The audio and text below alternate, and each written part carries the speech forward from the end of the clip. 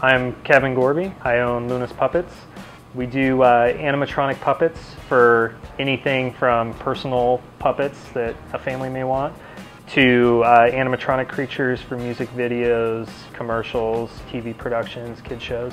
We've done a couple music videos, one for Orbital, one for Post 4 Years, recently Sunday Best, which is a country group. We've never had to pay for any sort of advertising or promotion. Word of mouth has gotten us to where we are, and we're barely able to keep up with it as it is.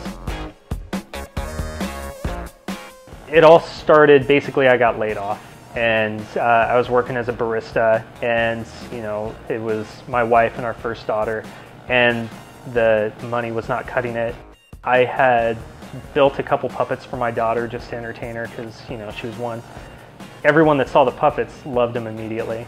So I built a couple more, put them on Etsy and eBay just to get some extra cash, and every time I would put one on, it would sell almost immediately.